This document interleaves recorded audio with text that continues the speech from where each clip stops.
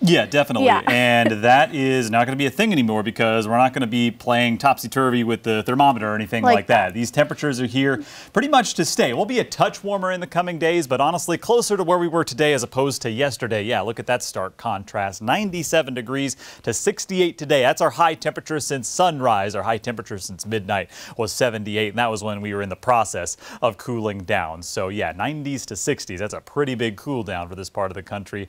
63 was the high in the mountains, and the average highs this time of year, 71 and 76. Pretty shocking to say the words below average in the same sentence when it comes to the weather down here, because we were saying above average for so long, including, of course, the hottest ever recorded temperature in October at GSP. We're starting to dip into the 50s in parts of the upstate, including Gaffney and Spartanburg, and that northeast wind that was a bit gusty earlier this morning is beginning to calm down. That might result in some fog and perhaps a little bit of drizzling. It's a few spotty showers east of 26 around Spartanburg and Gaffney, and a few of those are possible overnight tonight, but end of the day, that's just going to be good sleeping weather. So no major rain. We'll start the day with clouds tomorrow, maybe a couple of showers here and there, and some breaks in the clouds are actually a little bit possible tomorrow. So I'm thinking we'll get a touch more sunshine by the end of the day tomorrow. We'll probably start at cloudy though, and that'll keep us pretty steady on the thermometer. 59 degrees your low temperature in the upstate, 54 in the mountains as you get some patchy fog to start the day. We'll make it up to 74 in the upstate, mountains 71 for you. So we'll add about 3, 4, 5 degrees to what we had today. And again, just that small chance at a quick shower.